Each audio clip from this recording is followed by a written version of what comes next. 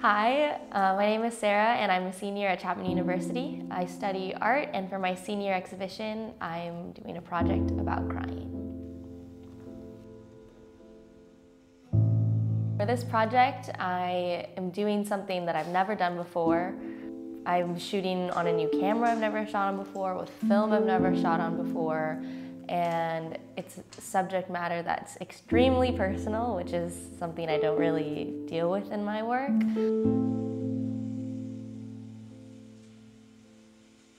I take 16 frames on the 4x5 camera in this process where I have to set up the camera, and then I sit down and I have to pull focus on myself, and then I have to sit here and dig into my heart and try to cry. And so this is all on video.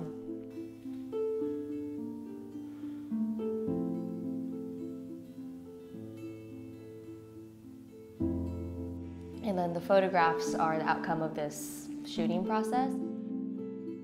Well, I think for the project to be successful, the photographs need to be really, really big.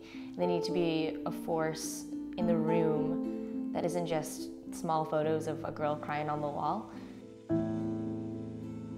If you can't dismiss me as just someone you know crying, then I think it'll be more successful for them to say it and watch the video and connect it to how this pristine, beautiful way that art makes everything look ultimately is a performance, is an act, is something that I arranged to put together.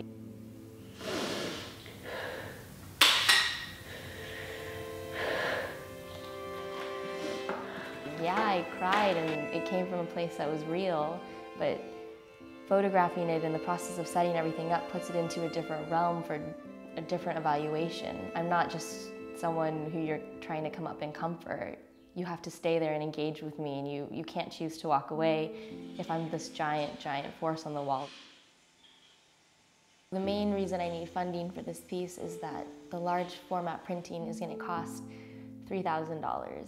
And that's for them to scan my 4x5 negatives and make them into a 3-strip large print that will be 9 feet by 10.5 feet.